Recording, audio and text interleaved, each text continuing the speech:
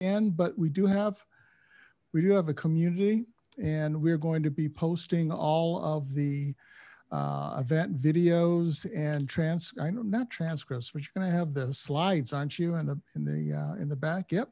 So we'll have the slides also there in the community. Going to be sending out a community link to you invite link after the event. So you do want to make sure again that you mute your mic and just turn off your phone. Pay close attention. Like I said, we went through a dry run yesterday. This presentation is excellent. Troy did a great job with it. You guys are going to learn a lot. And I talk to Troy all the time, and I'm always learning new stuff from this guy. But he's going to be sharing some new stuff and some really important stuff for you to be far more efficient with LinkedIn, and you're gonna be happy with what you see. Yeah, one thing I want to mention is that the community will shoot an email out afterwards to everyone. And where's the email coming from, Ed? That's going to be coming from the community, I believe. We have to check with Chicky. Is it under my name, like a return client or something like that? It should be under your name. I tried to send it myself under the moderator and couldn't do it, so it has to come from you. Okay. So when you get an opportunity, you'll get that out to everybody, and we'll shoot an email out tomorrow also. It's just a reminder to check your email for the community. If you don't receive the email, just reply back to us, let us know, and we'll get you a direct invite. Yeah, the reason for the community is that we didn't want to, we wanted to kind of centralize a place where everyone can talk to each other. And so since we have about almost 1,500 people that have registered, we expect over 15. Yeah, over 15. Okay. Yeah. We expect probably a third or at least 20% people show up.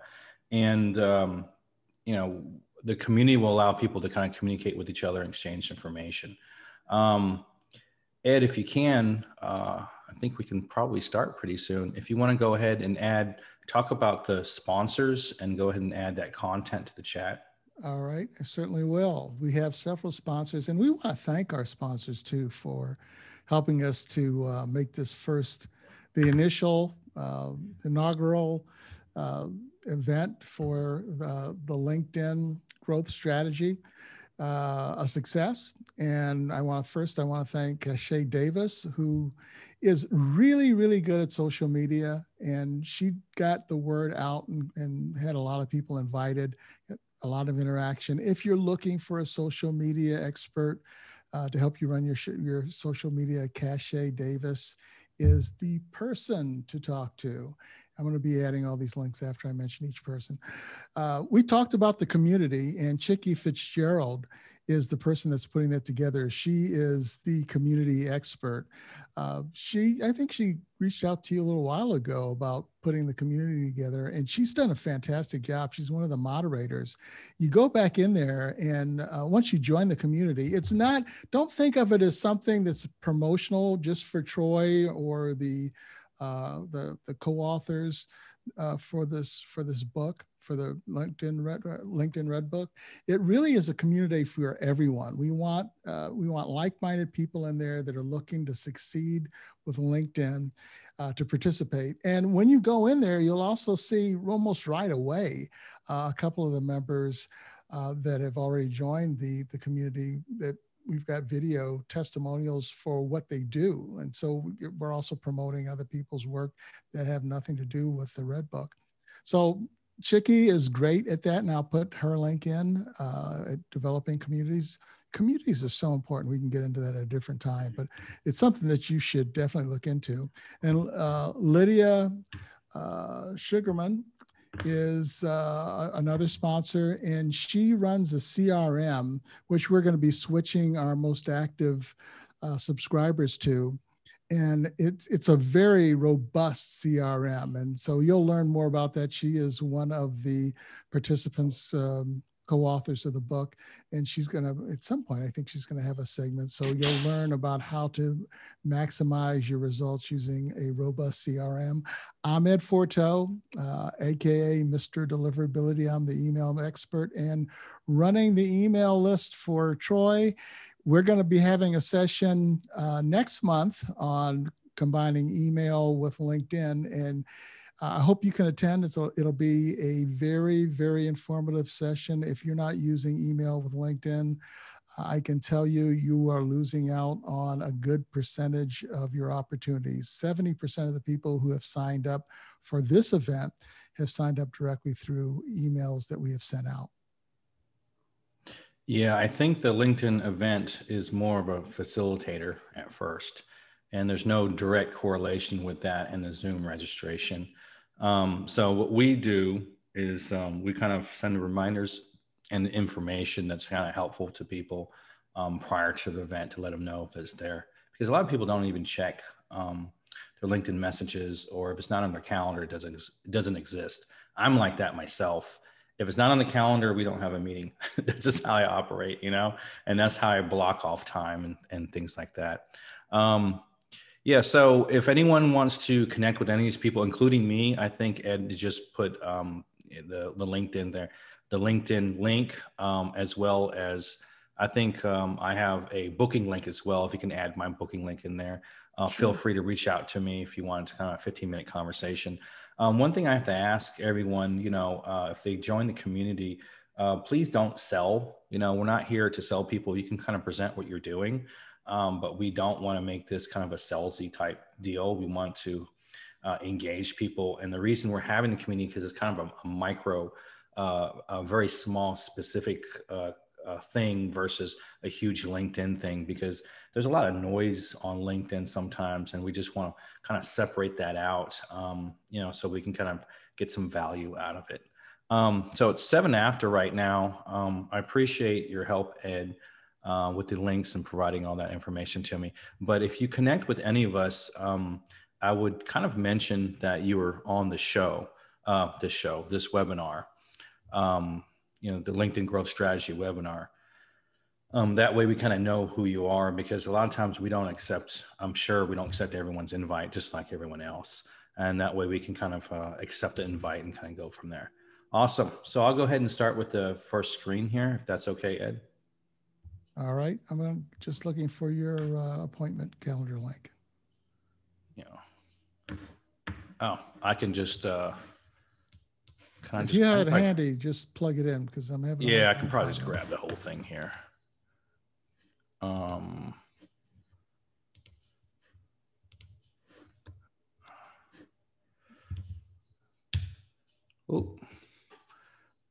This is kind of formatted weird, but can you see it?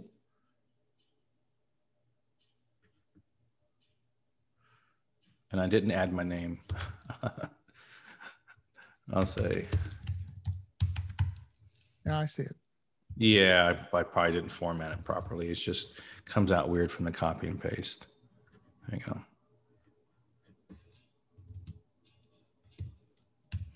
All righty. All right, well, I'll go ahead and get started then. There you go. All right, so there's 2 major areas that we're going to be talking through for the next maybe 40 minutes. And we're going to have little pauses in between. But the bottom line is, you know, what do I need to make LinkedIn work for me?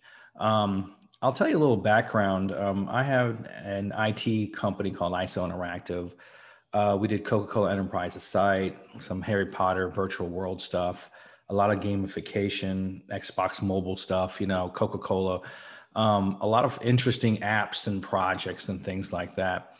And I was doing really well until I wasn't. And these larger Fortune companies, they in Atlanta anyway, and Atlanta is much different than maybe a New York or LA, but in Atlanta, you know, they just stopped using the agencies. And this happened probably about 10 years ago, when they just, all the agencies kind of dried up. And so all my work came through the agencies because they couldn't do the work that we did. And all of a sudden they became more of a competition. And I don't really go direct to the Fortune companies and things like that. I'm not really, you know, an expert in that area. And I had a buddy, had a similar business. He did really, really well. And I said, you know, what's going on? My portfolio is much better than yours. And I'm kind of razzing him a little bit.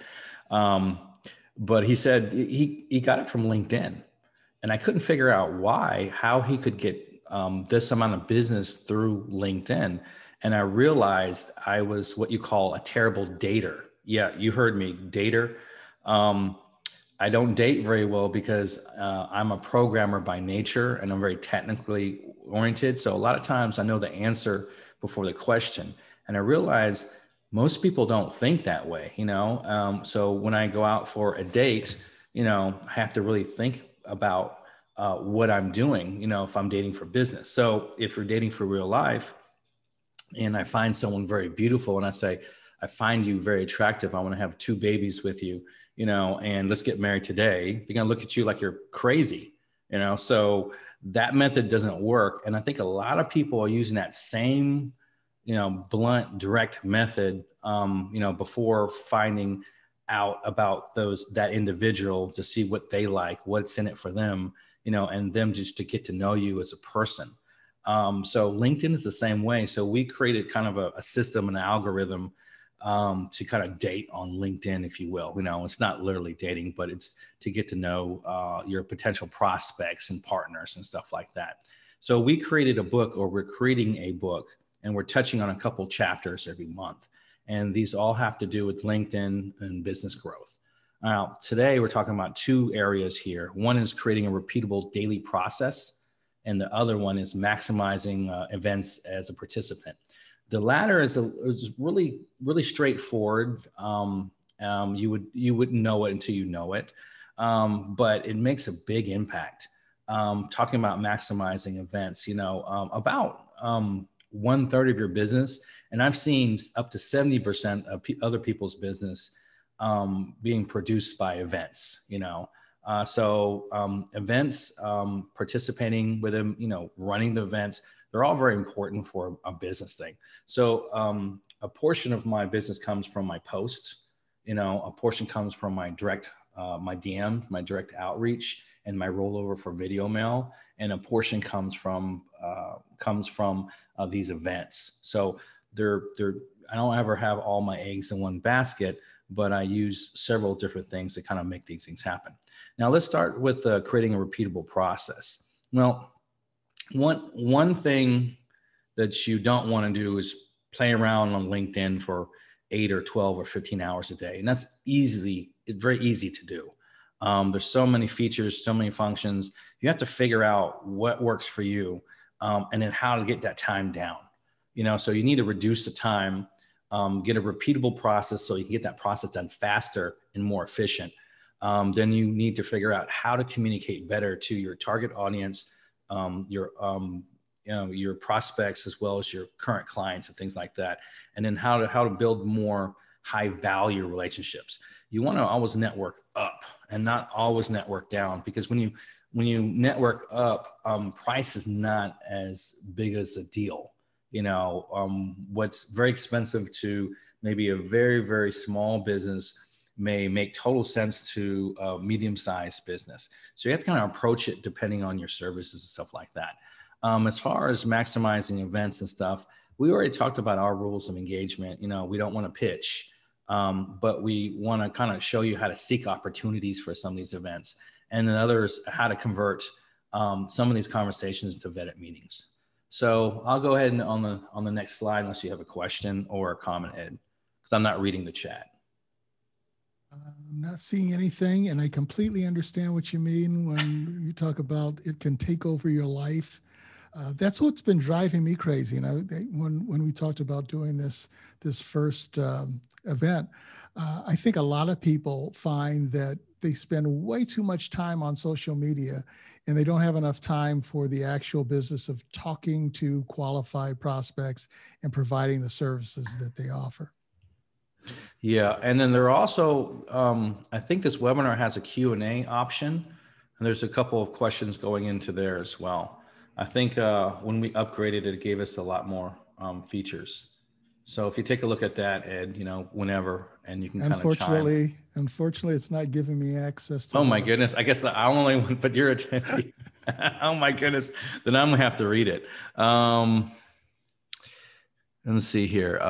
Lydia Sugarman, one of the sponsors, they have a promo code for attendees. I might post it in the chat. Lydia, yes, sure.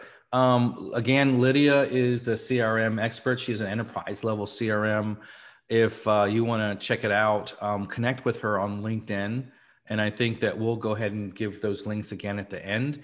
Lydia, feel free to go ahead and add the promo code now. And then that way, Ed, you can grab it and then you can repaste it when you repeat the information.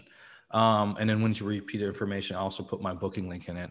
Hassan, does it all of it implement the job seekers also? No, we're not going to really talk about job seekers so much. We're talking about B2B, driving business.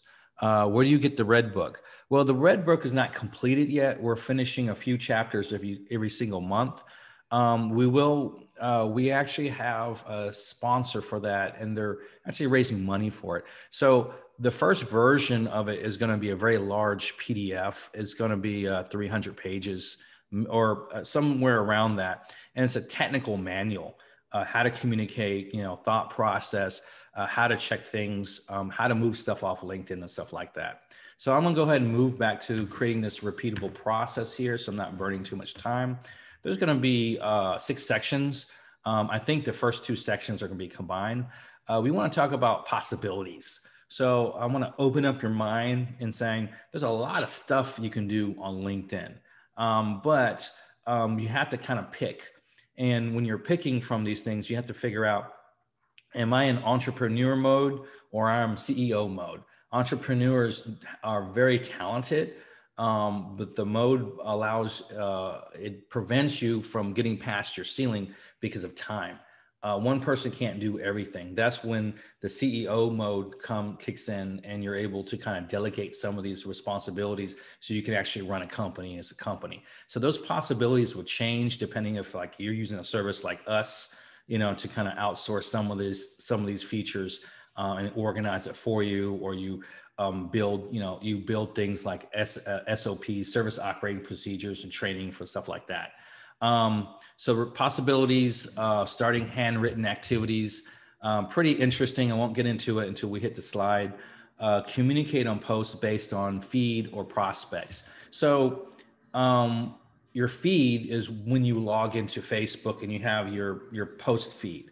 And we talk about prospects as well, because if you use Sales Navigator, and just to clarify, Sales Navigator is a purchased LinkedIn, service, it's a whole nother site, allows you to go there to help you target.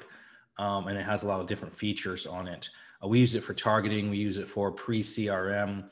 We use it to, follow people and stuff like that. So on Sales Navigator, once you create a list of people, you can follow just their post. That's what I mean by communicate based on the prospects. You can do a micro feed.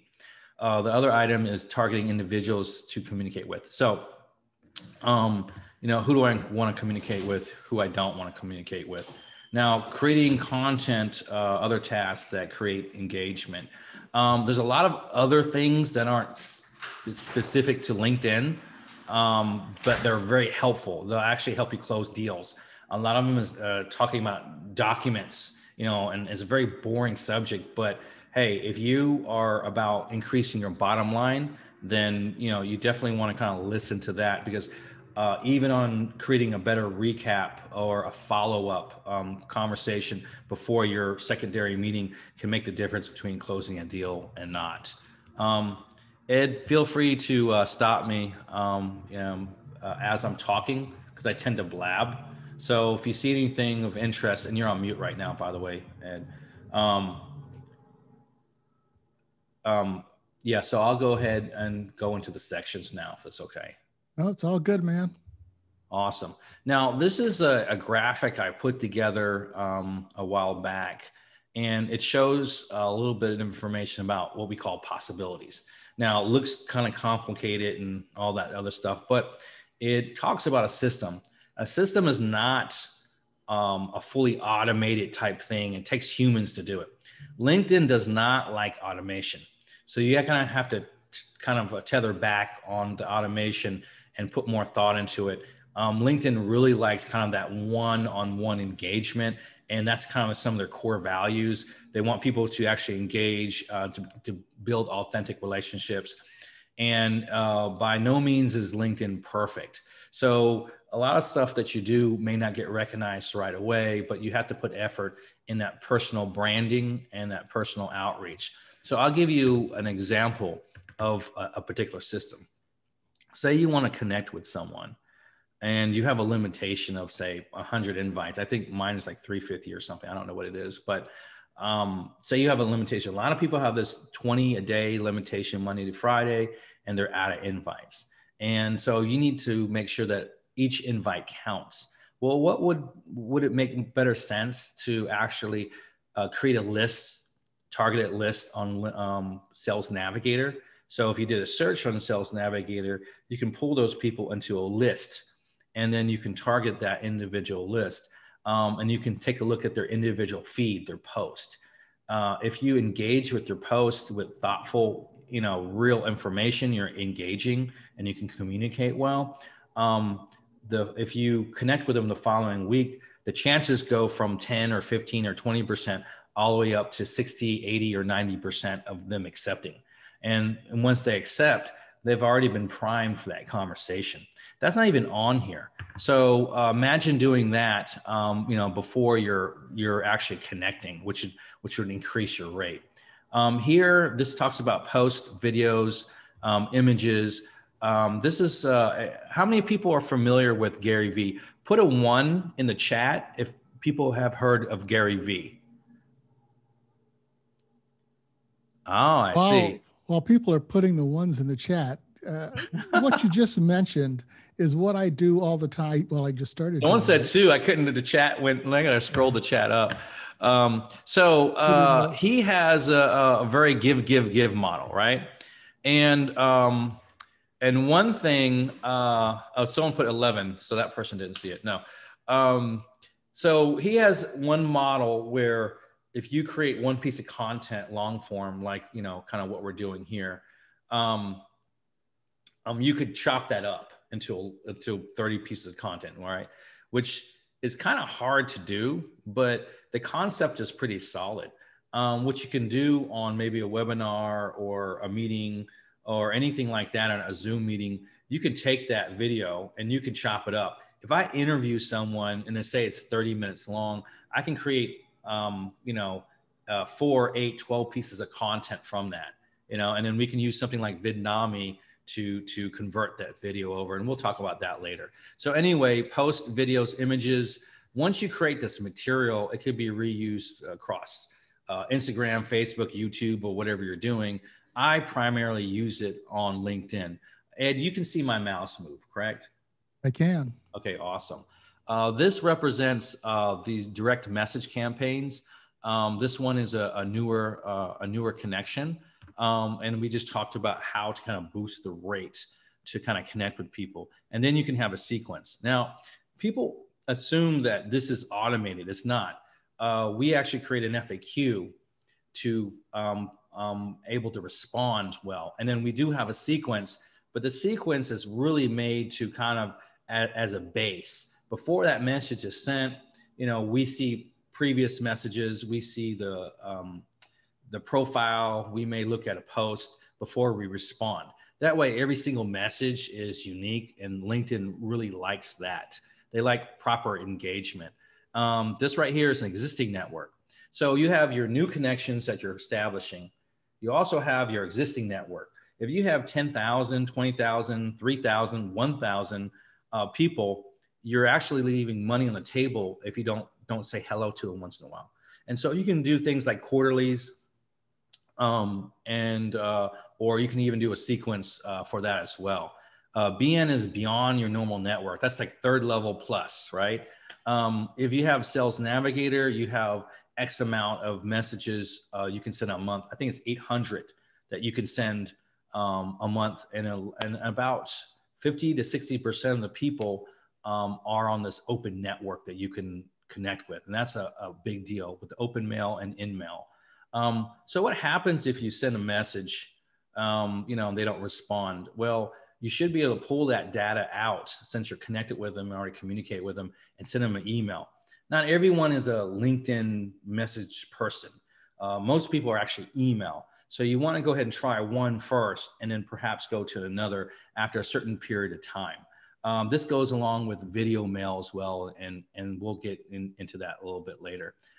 This is talking about reports and consulting. So you get an idea of this is a possibility of one system you can do. You can literally have 7, 8, 9, 10 different campaigns happen from one LinkedIn account. People don't really know how to maximize that, you know, and by doing that, I get about 30 replies a day. And so I get about 15 to 25 bookings every single week, you know, and not every client's like that. Some clients get 4 bookings a week, you know, things along those lines. So I'll go ahead and click on the next slide if I get a little stuck here. Now, the second part is handwritten activities. Now, this sounds a bit odd, but if you physically write stuff down, of course, we have our calendars. Our calendars are for our meetings, but they're not really designed for like work activity. By transferring that on a daily basis and the act of writing those down, you can fill in your gaps for your work. And when you write pen to paper, it provides up to like 90% more retention. And so I don't really know if that's true. I would say between 50 and 90% is my guess, because they have all these different studies that do different things. But the key here is to understand that if you are already mentally prepared and you already know what's happening, you could definitely fill in the gaps. Half your day is wasted. Most people's at least half their day is wasted because they're not on it. When you're doing a complicated task, it usually takes you a while. So you don't get that momentum. So that stop and go is really what kills you on your time, you know, your time effectiveness. And if you're able to mentally prepare, you kind of have a jump start. So you increase your productivity. So you're filling your gaps, you're increasing your productivity. It literally takes 20 minutes a day.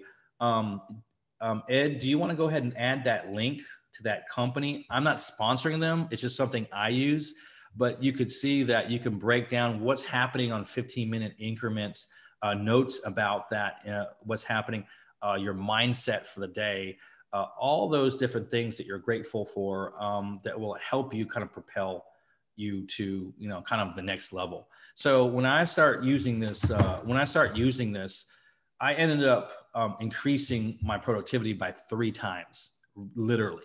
And so you want to fill in the gaps, you want to be optimized, and you want to know for the next day. So you tend to write this either the day before or probably the night before, because right after your day, you have 20 minutes and you hand write these things down. A lot of people don't believe in this, but it will really change how you do things. The other thing is replying based on your SOP. SOP is a service operating procedure. The flavor of SOP we're talking about right here is FAQ. It's figuring the last question. That's the type of SOP we're doing. So we develop for our clients an FAQ. It has their booking links in it. It has their contact information. It has some of their best posts or other type of links that are pertinent for conversations. And it has the top, you know, between 7 and 10 frequently asked questions a customer would ask. And this is an example of it. And you can kind of see the, see the spread here as far as the different types of information. We even have like what happens if they reply too early or whatever. And we have certain scenarios that work out well. So that's actually, talking about creating this document on how to reply. The good thing about these SOPs, it will help both an entrepreneur by himself versus the CEO mindset, and the CEO mindset, because this document is a training document that can be used for your virtual assistant or your assistant to kind of reply for you. So a lot of people have their assistant reply for them because they don't have time to engage, and then train that assistant to only send them messages that really, really they have to answer because they're a personal nature, or they have a technical nature that person cannot answer. How do I improve and export opportunities in LinkedIn? I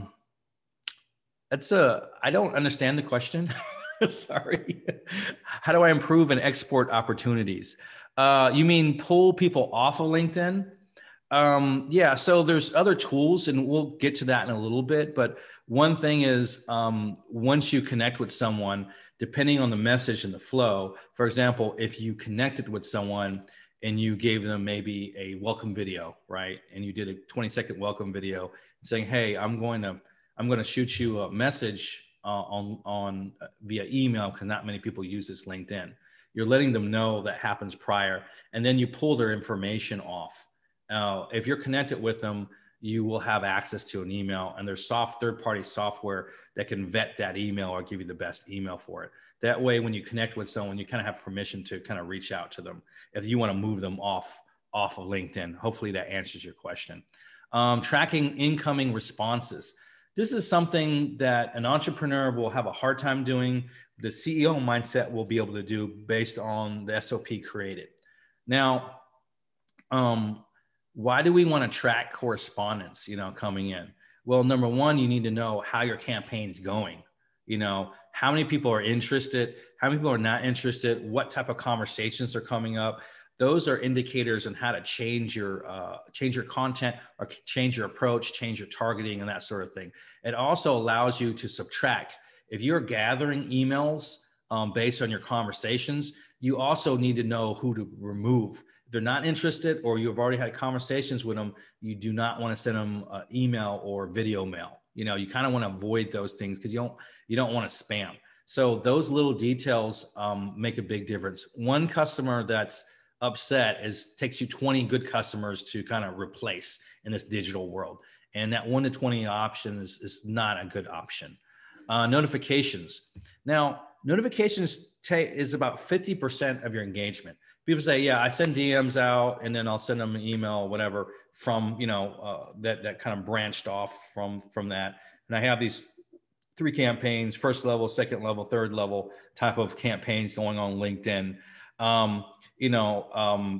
Your notifications a lot of times are even more active.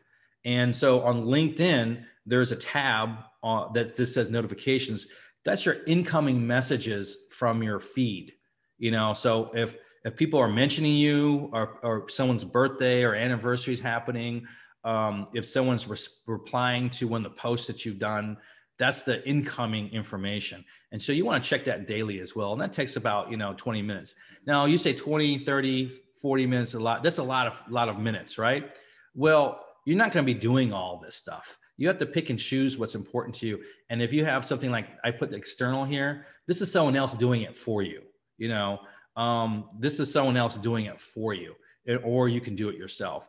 And if you're not really recording and you're just checking messages, the easiest way to do that as a single person is to go to your messages and select, unread and go straight down that list. Unfortunately, you're only going at half capacity because you're missing out on, understanding about follow-ups, understanding about pulling stuff off of LinkedIn when appropriate. So that's about, replying on SOPs. If anyone had any questions on SOPs, go ahead on the chat, feel free. I'll go ahead. Let's see. Troy, how do I effectively use SmartLink in Sales Navigator? Wow. Well, I don't have a good answer for that. But what SmartLink is kind of a place where you can create a page or a post or information so you don't have to upload yourself.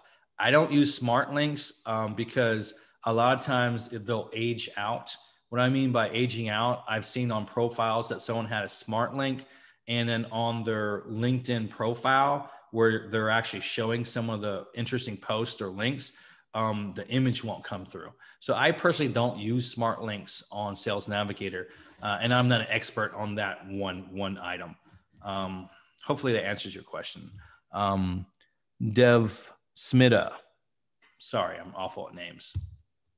The next thing we're talking about is communicating posts based on feed and prospects. We mentioned this before, but there's really 2 feeds if you have Sales Navigator. So when you're using Sales Navigator, what you're doing is you're creating these lists. And here's an example of list here. We have influencers, we have competition, we have good to know. Sometimes you want to keep an eye on the competition. They're doing some good stuff. and you want to say, oh, how can I up my game? You know, there's nothing wrong with that. Influencers, you also always want to aim for the stars and engage with those people that you admire, that have a great network, have great conversations. You may have, I even have lists for good to know, you know, that sort of thing. And then I have my prospects, and then maybe future prospects. Prospects is a list of people say, hey, can you check with me next month? You know, and I'll go down the list and stuff like that. And I also use this as a pre-CRM. So on LinkedIn, you can click a button, add to Sales Navigator, boom, you're done, right? You don't have to worry about plugins or anything like that. You can organize it, and then when you have time, you can kind of bring those over to a CRM if appropriate. So the posts are on the main home feed of LinkedIn. This is a post, and it's kind of it's kind of designed around, but you can get an idea of it's a post. So it's just the post on LinkedIn and the post on Sales Navigator, they're identical. The difference is the posts on Sales Navigator are specific to those lists. And that allows you to kind of tune in, who do I want to talk to?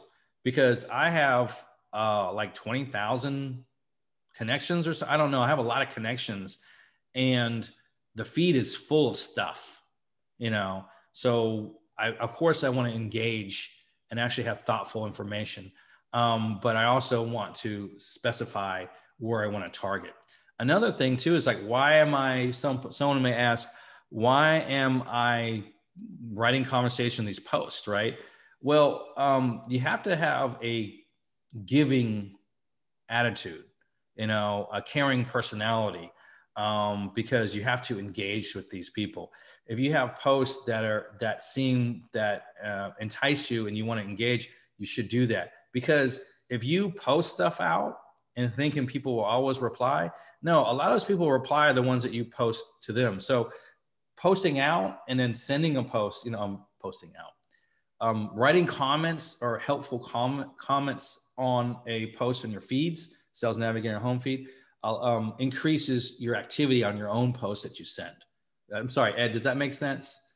I think so. Yeah. Well, it's just a matter of, I think people should really look at connections and the people they want to reach out to and think in terms of what's most important to them. Like what's most important to yourself, you take time to write a post and then you get very little activity on it. Someone comes along and writes a meaningful comment.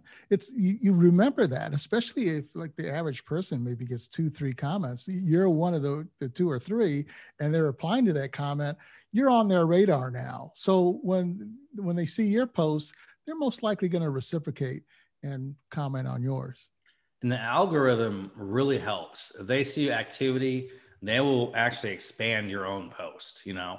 And don't expect to go viral every time. Sometimes it takes months to kind of move those numbers up with content that people feel valuable.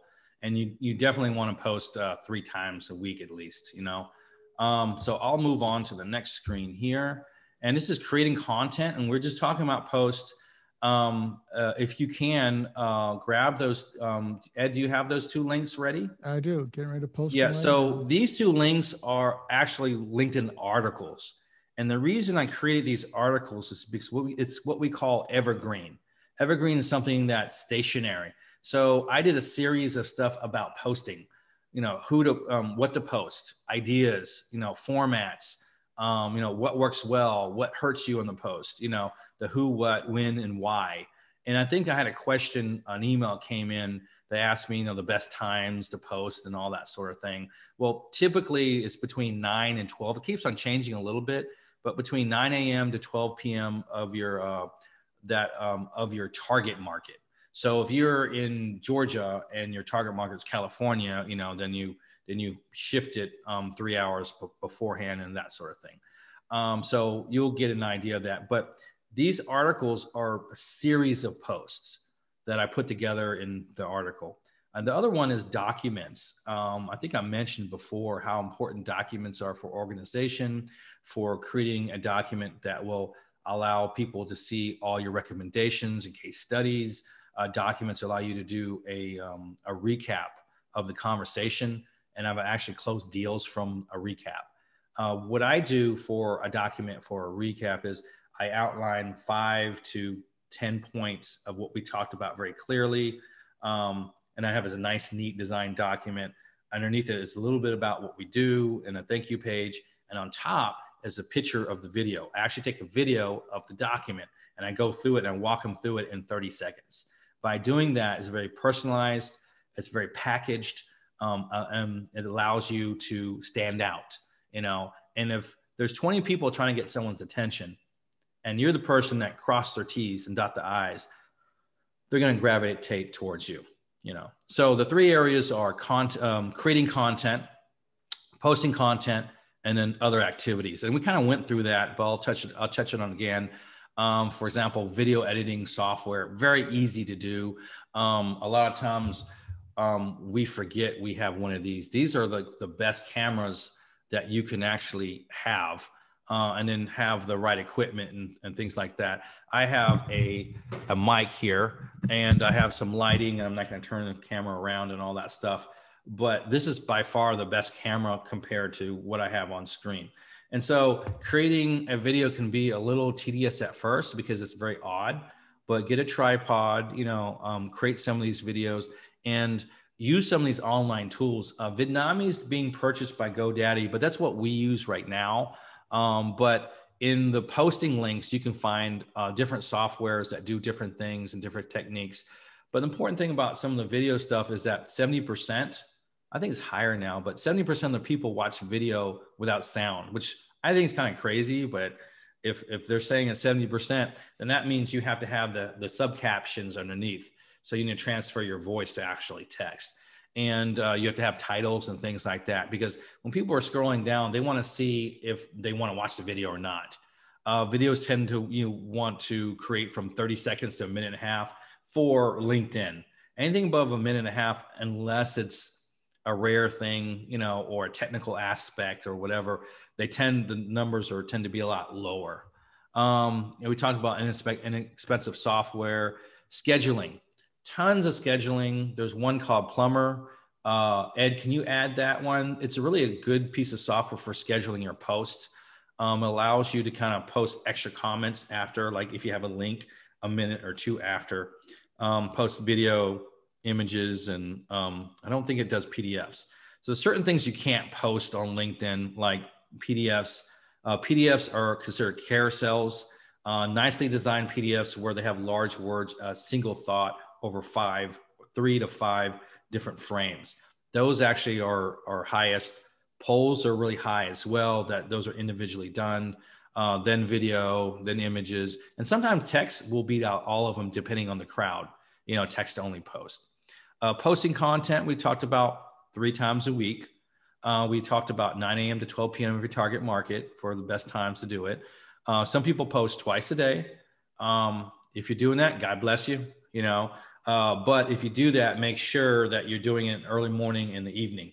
The people who do that usually have a large audience already, much larger than even what I have. We already talked about polls, video, text, images, and carousels. Other tasks. Well, and I should mention the Plumber link. Couldn't find that. We talked about that yesterday, and all I got was links for plumbers to do social media. So you and I will have to figure out. Oh, let me see if I can find it real quick. It might be my cache. PLUMB.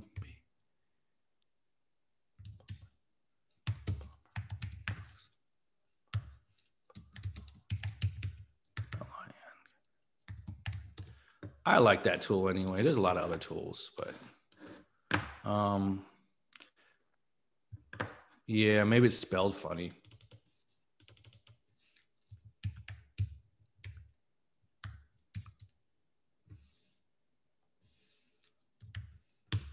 I think so. I couldn't find it. Yeah, I would just look. We'll figure it out. We'll put it in the community. Yeah, we'll do that. All right. So other tasks. These are things that are so separated from LinkedIn. So after their communication portion of LinkedIn, they're not using LinkedIn tools. One thing that you might want to think about is running introductions properly.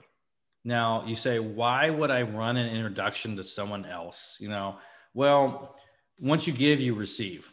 So you might have a partner that you pick once a week or once every 2 weeks, and you want to introduce them to 5 people that you personally know on your network.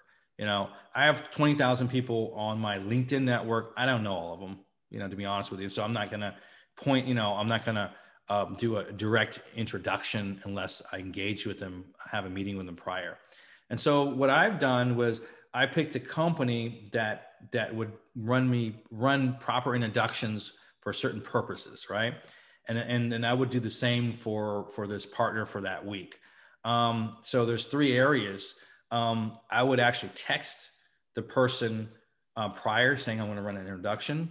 I would have some content that the other person would agree on before I sent it. I would send it to a LinkedIn group message so all of us see that. And then I also send an email. By doing those 3 things, you increase them engaging from something like 20% to 80%. 4 out of the 5 people replied to the last person. And the only reason the 5th person didn't do it, she told me she simply didn't have time. She's running a TV show, so she can't do that.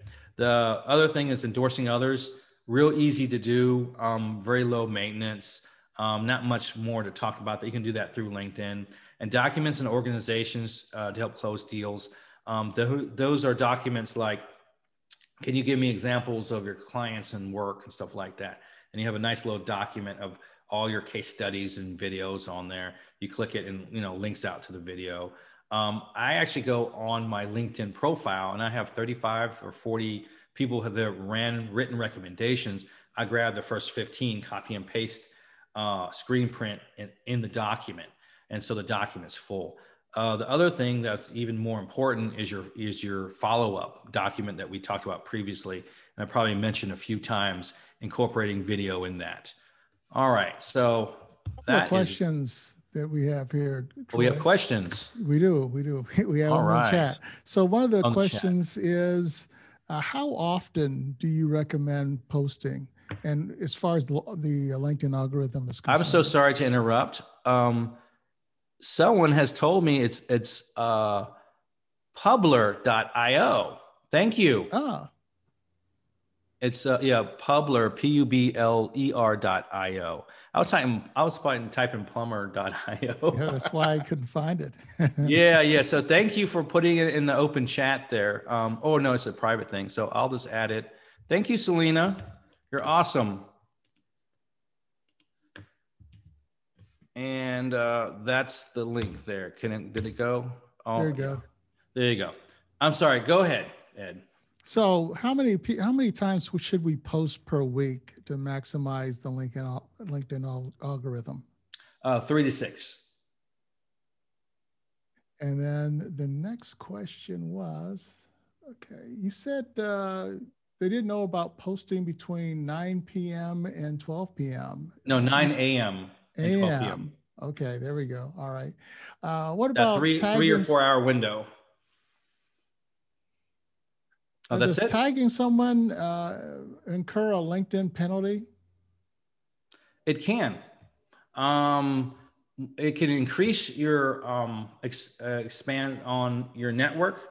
LinkedIn will take a look at that. If you tag someone, at least 25% of the people have to engage in the post. If less than that, then your reach becomes smaller.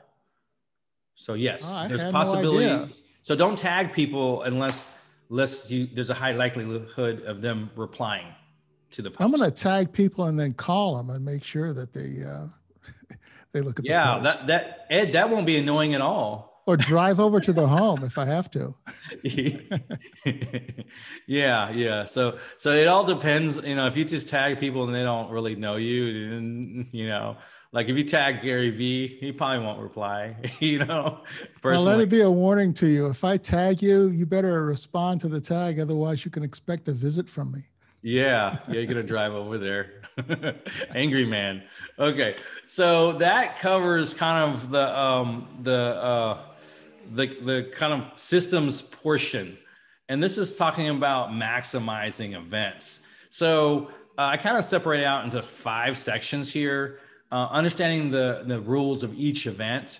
Each event's different. Like we just upgraded this to a regular Zoom to a webinar because we knew that we'll get close to 200 people or 200 or 300 people, right? And so, and the features are different and all that stuff. But each platform, depending on how many people and the setup and the software and the companies that kind of sponsor are a little bit different. But we want to use every opportunity to engage, as long as it's reasonable. You know, what's reasonable for one person may not be the same for other. But for me, it's about, would this piss me off? Would I appreciate this? You know, and then always think about what's in it for them. If you're going to connect with someone, it's not about you selling your service. It's about how you help them. You know, will they be the hero? You know, is this something to make their life easier? You know, did they ask for it? You know, that sort of thing. Connecting with your new contact, I'm referring to within this environment. You know, we're having, we purposely created a kind of a micro setup for a different, what do we call this, Ed? For the community. We created a micro community to allow people to kind of expand on some of these possibilities when you do a new connection.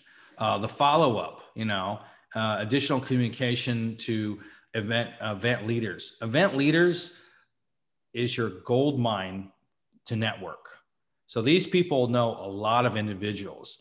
I've seen people that have 60,000 people in their network. They know people. So get in good with the people who are actually sponsoring, running these events and that sort of thing, because more than likely they will be very open to help you as long as it's within a certain tolerance, you know, a certain limit of their time. So we'll go through a couple of these right here. Let's see here. Okay, so event rules. We kind of went through this at the beginning before we start the recording. There's different cultures and there's different temperaments of individuals. I'll give you an example. I reached out to someone and I just let them know, you know, to have let them know what I did. And I said, if it's worthwhile, you know, feel free to check my profile out. I said, by the way, I'm having this event, right? He replied back, I don't know what you're selling, but I don't want it. You know, he's actually really rude because I wasn't selling him anything, but he had a very low tolerance for any kind of conversation.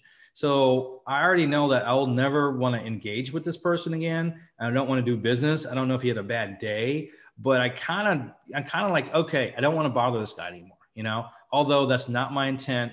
I'm not trying to sell a service. I'm trying to kind of understand who this person is and get to know them, right? And so I made sure I didn't contact him, and I removed him from my network. And I said, I appreciate your reply. I'll remove you from my network. I also blocked him.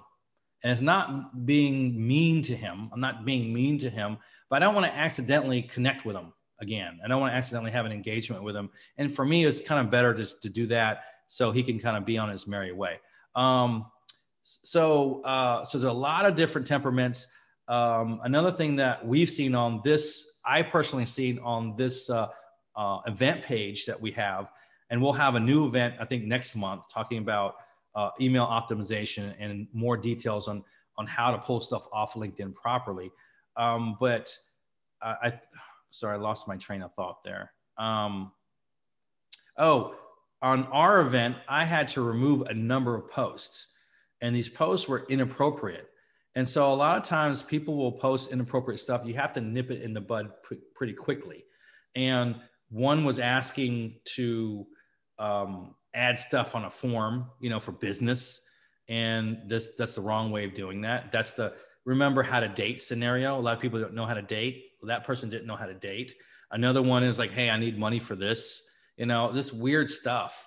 And so you got a lot of this noise, and you only want to kind of connect and deal with people that is a benefit to you. You know, of course you want to be nice and stuff like that. But if there is no reason to connect with someone, or someone, if you're controlling an environment for post, you have to do your due diligence to remove what's not healthy, you know, for that environment.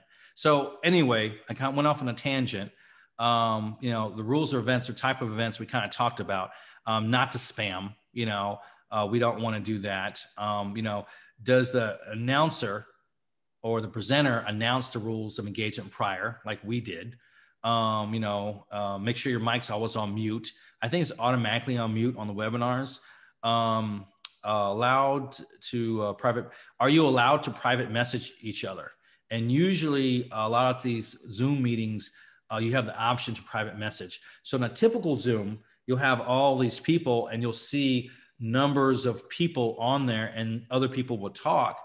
In those particular cases, it's usually our right to kind of to engage with them directly. And I've got a number of meetings by doing that. I said, we're doing this, and I'm talking, we're doing this, and we're having a great engaging conversation going back and forth. And then I sent them a private message on the thing. And I said, hey, I know you're doing this. Would you want to talk about it further? She says, sure. Then I give her my booking link. I don't shove a booking link to her. I ask if she wants it. In this case, I did shove a booking link, but I'm the presenter, so I can pretty much do what I want. But you get what I'm saying. You got to understand, is there any dots to connect during these meetings? If it is, allow me to engage as a participant, and then let me go and reach out to her and see if we can engage further, and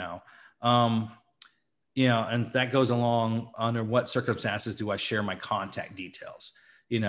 I share, if I feel that they need my phone number, I'll give it to them, but I'll typically share my LinkedIn and my booking link, because my LinkedIn, they will have to connect, and my booking link has a process for vetting. So if they're not going to fill out those 5 questions, they're not really that interested. And plus I pre-vet it because I ask if this is something that we want to talk about during that meeting. Yes. And another thing too is I'm a LinkedIn expert, and I know there are other LinkedIn experts on here, and what's not kosher, and they know this, but I'm just using this as an example. If you are in the same field as a presenter, you don't want to poach, so you kind of need to know your place. You can definitely engage and then have people reach out to you and stuff like that, but you have to kind of understand who you're dealing with, who the event is, because what we're doing with this community is people are going to be very visible. They'll see you. And so people will watch your P's and Q's in that micro community versus something like that. They might send direct messages to individuals to try to poach people off other events, which we see all the chats and stuff like that. We had one individual that was reaching out to people, and I had a client say, do you know this person? I said, I don't know this person. And it was through this event. They said, well, they said they know you. I said, no, but I know this person's boss. And I gave them a call, and they had to stop, kind of bothering people. And so when you're in this environment, you got to know what's kosher and what's not. Now, the type of events, which is kind of the first part, there's lots of events. There's event facilitators. That's what I call it. LinkedIn event is not an event. It's more of a facilitator that links out to a potential event. It could be a live, it could be a Zoom, it could be a webinar. Eventbrite is the same way, so it's a component that allows you to market that event, but not the event itself. Now, the event things we have here are Zoom, Microsoft Teams, which I don't like because we had some technical problems with that. Google Meets, because it's free, or something similar. On-demand things are like LinkedIn Live, Facebook Live, YouTube Live. They're a little different in how they work, but it's the general idea. And another thing is multicasting. If you have a streaming or restreaming service, Restream, StreamYard, Streamlabs are the biggest ones. I think, Ed, do you have that YouTube video from Dr. A? I do. Why don't you add that to the chat? And a lot of people are chatting on there too. Do you see the chat? I do. I hope you're reading it, because I'm not. Well, I'm making copies of stuff because I know we're running up against the clock here. We're probably gonna have to answer a lot of these questions. So I'll go ahead and skip through these things here. But the link that he's providing is Dr. A, and Dr. A she's made over $100,000 a month through some of these, through some of these restreaming platforms and stuff like that. So webinars and Zoominars and online meetings are very important. Now, connecting with your new contacts, I think we went over this. If people are speaking, you can visually identify them. You can connect the dots. We talked about that already. Proper engagement, if we're allowed to private message them. Watching the chat from participants. The chat is a big portion too. I can't keep my eye on it, but if you're a participant, it's much easier to kind of read and engage. Now, the other one is that the conversation, the chat goes live, ask them for the content, ask them if they want to exchange information. Always ask first, engage, get a good feel and vibe, and then ask if they want to engage further, and then you can exchange information and make sure the information is actually on your calendars, because I live off the calendars. The follow-up, we talked about this prior, so I'll go through this quickly. Schedule properly. If you have exchanged information, make sure the information is correct. And then if you create a calendar invite, make sure the information that you want to talk to agenda-wise is on there, and it's sent via email too. So you're prepping the meeting to have them prepared and to be more serious for the meeting. Make sure they're on calendars, make sure they accept the invite. And I already talked about the details. Providing a recap video of the doc. We've already talked about this, the recap video, so I want to go through that. But you get the idea. That's a very powerful tool. Second follow-up meeting. So usually when you have a meeting, you may have that recap and then you have the follow-up. And then prep that meeting properly with that recap prior, allows them to really understand what's going to happen, allows you to close deals a lot faster. So it's no ambiguity. Attention to community event leaders. We've already talked about this. People like Ed and myself are kind of those gold mines to network opportunities. So those people that are running these events, you want to know because they have large networks and they can really help you. But you always have to figure out when you're reaching out to someone, what's in it for them? How can I really help this person and engage with this person? Why would this person want to engage with me? And this is a famous quote by Nike. It's just do it. So it sounds very simple, but you have to get a strategy and you have to execute, even if it's not perfect, and you can tighten it up. So you should spend between 1 and 2 hours on LinkedIn a day versus 8 hours. 1 hour if you're CEO mindset, maybe a little longer if you're a strictly entrepreneur mindset. So hopefully you have liked this presentation. Can I get a list of the remaining 141 people to see if you found any of these slides interesting or any of the information that we provided interesting? Put a 1 in the chat. All right. Hey, you're a hit. All right. So I was talking very fast at the end because I put too many slides. So note to Ed, our next one, we have to have less slides so we can dive a little deeper into that information. All right. So what I'm going to do is I'm going to let everyone go unless we have any additional questions. I can stay on for 10 minutes and I'll go ahead and look under the questions or even the chat. Don't you have some questions. One more slide there, Troy, to promote the next event?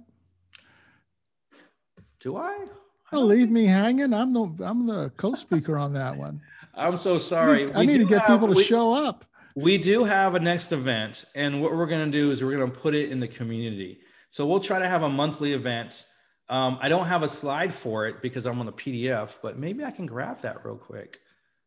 We can't actually post the event until this one's over, I think. Yeah. We had some problems getting it posted. Issues this time. We did. Like all of a sudden, just before the gremlins popped up, just before the event. Well, it's fine. Let me see if I can grab that. So I'll go ahead and stop this right here. I'm going to look at some questions. So Ed, my apologies. Yeah, you would be running most of the event next time. And what we're going to talk about a little deeper is how to pull information off LinkedIn into video mail.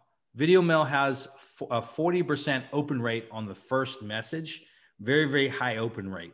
So So you're not spamming people on DM. You're actually creating content that's kind of worth watching. And a lot of this video mail is trackable. So they have real-time interactive stuff where they see the video for 15 seconds. There's a button to push for a phone call. There's a chat. You know how many times they've seen it. It gives you an indication of how to connect the dots. And he'll talk more about that next month. The other thing that he's going to talk about is conversion. How many of your emails, not conversion, how many of your emails actually make it to the inbox? 35% of emails go straight to spam on average. And then you have another percentage that goes to promotion tabs. How to get that 35% down to about 1%. That's kind of the trick. And those are the two things that he will be talking about. On the Q&A, Yeah, thanks. I had to scroll down. And so the chat, I think I removed, I don't know if I can see the chat. There was a question on automation. You have to use certain tools. I prefer not to use automation unless it's a one message. So if you're doing something like open mail and your target's very specific, that's okay. A good thing about some of these tools, you can then pull the information off once you send that message. But when running a sequence, other than maybe the first message, it should really be hand done. All right, so I see a couple more questions. Sorry, I think I'm late for this question. How can be sure that when I try to connect with someone, they will accept it? Yeah, so we talked about it. You're not going to be sure they're going to connect your stuff. But if you meet the person in person and you said, I'm sending you a calendar invite, you know, they'll most likely accept. If you engage with their post prior and they reciprocate the information, there's a higher percentage chance that they will accept. I don't know what the typical acceptance rate, but a minimum kind of bad acceptance rates is about 15 to 20%. And a good acceptance rate is probably about 30 and higher percentage, you know. But if you are interacting with someone prior on their post and they're responding, if you send them an invite to connect and you say, yeah, I enjoyed the conversations we had on the post, they'll most likely accept it. You know, you boost that up to 60 to 80%. So that's Norbie, Norbie. I'm probably pronouncing it wrong. See, Claudia, how to promote a nonprofit for cancer kids. My son passed away from childhood cancer. So first of all, my condolences. I had a lot of death in my family too, not from cancer. My mother passed away about 5 years ago, or seems maybe 6 years ago. And then my brother passed away fairly recently. And so family is really important. How to promote for a nonprofit for cancer? Well, I think that's something maybe you want to take offline. I don't have an answer for that in particular, but if you post 3 times a week for content that's helpful and you're targeting the right people, that helps a lot. And I think what you need to do is truly network. Figure out your network key. Who are the people that you need to talk to and why? So it's a who and why. And if you can answer those questions, the systems can be built, you know, around that. How can you ethically endorse connections if you can't actually speak to their skills? You should not. It's simple. If you're endorsing people, you're endorsing people that that you know or you've seen their work. Although I'm engaged with new connections, they aren't actually able to speak to my curriculum training. Or is it okay to base off? Well, if you endorse someone and it's a check mark endorsement, it's not really a big deal. You know, they're endorsing skills. People can endorse your skills based on your material. But when they give you a recommendation, which is the text portion, they're actually writing a recommendation that has, you know, that has a lot more weight. And so those are the things that you have to be very deliberate as far as your relationship with the individual. Nicole, will we be able to receive a copy of the presentation in an email? No. You'll receive a copy of the invitation in the community. That we'll send you a link to the community and we'll put all that stuff there. And eventually I'll post it on LinkedIn. Let's see, are there samples of first-time connection requests that can be shared? I don't think, if you're sending a connection request, usually is individualized based on the person or your engagement with the person. I do have one that works out pretty well, but it's based on my personality if it's just someone I don't know. And I'm doing a lot less of those, but it went along the lines of, you know, I do A, B, and C. I'm a bit nerdy, you know, and if you don't want to connect with me, it's okay because I don't have feelings anyway. And so mine is kind of dry humor, you know. I just put it out there, and that gets a pretty high open rate. It's like 40% open, 40% acceptance rate. But it also has to do with your profile. You know, certain people will only connect with other certain people. So your profile has to be on point. We actually redo profiles as well. Your banner has to be on point. You have to understand what information and how to repeat your theme in order to kind of drive the message through. Once they look at that at your profile, that's a key indicator. I think that's all the questions we have. I don't know where the chat went on mine. Ed, I'm are you still there? Here. I am. I cannot see my chat. I think I has a technical issue. Did you anything on the actual chat? I was reading off the Q&A. Yeah, there's it's been going pretty quickly. One of the big things, will this video be available on demand? Yes, it will be. All the videos, all the events that we'll be doing will be placed in the community after they're done. And then there's also going to be, I believe, a PDF of the slides. There'll also be notes. And if you have other questions, just join the community. What Chicky has done with the community is pretty incredible. The stuff that's available in there. It's not, again, it's not just to promote Troy and the panelists. You're going to have an opportunity to meet like-minded people. And one of the things about joining a community, my reach is what it is because I'm connected to a couple of communities. You start meeting people in the community that want to grow their business, want to get better reach with LinkedIn. That's a great place to find those people, connect with them, because they'll like and comment on your posts. In fact, the post I have running right now that I'm going to be posting in the event is a shared post. I would call it going viral. I've got 27,000. I posted it this morning before the event. 20,000 people it's reached. It's a poll. Over 500 people have voted on it. And that's in large part because of the community I'm involved with. Awesome. I think people are asking for all those links again, the booking links and the LinkedIn links of the. We can do that. Yeah, the sponsors.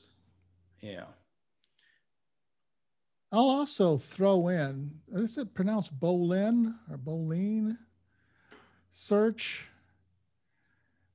Oh, Boolean. Boolean. Like, yeah. Jesus, Ed, what are you talking about? Yeah, I know. I have a document actually in the documents on the link that you provided for the article. There is a document called how to use a Boolean search. Yeah, that's a search that you put in the Boolean, but the document that I have, and it's free on that link for one of the articles for the documents. I have a full, I think a 5 or 8 page document on how to create a Boolean search for Sales Navigator.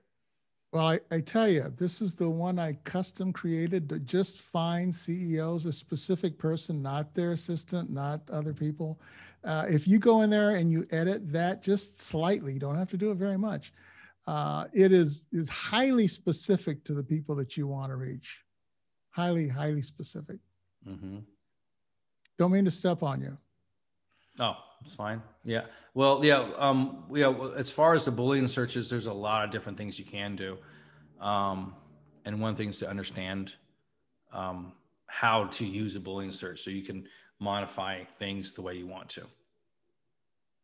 See, how to maximize reach. Oh, there was another question there.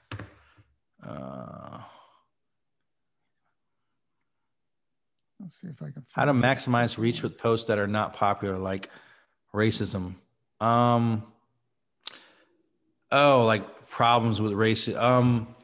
Well, I would say that consistency is key. If you're posting anything, it doesn't matter if it's race, like fight against racism or whatever, but they have to drive a point, and they have to be interesting enough for the viewers to engage. And a lot of times, your first line is important. You want to tag that line because that's the first thing they see, and we want to drive that point across to kind of entice that individual with that post. If you post 3 or 4 times a week, it gets better. There are other things that kind of boost your posts too, like they have what they call posting parties and stuff like that. We're not going to get into that right now, but they're okay to artificially boost get past your 15-15 algorithm for a short term, but they're not a great long-term solution. So I don't ever use any of those things. I just put out content naturally, and I try to engage normally. Another thing too is you can, when you're tagging someone, you can kind of reach out to them prior on a message and send them a post. That way they're tagged because they may not see the notification, but you can DM them directly. Usually you want to let them know beforehand, to increase that, because when someone interacts with your post, what happens is it displays that to their network or a smaller portion of their network. And if you get enough people doing that, that's how it gets a little viral, if that makes sense. How does adding your contacts to a group work? Well, if you're referring to a group on Sales Navigator, a list, you're talking about a list.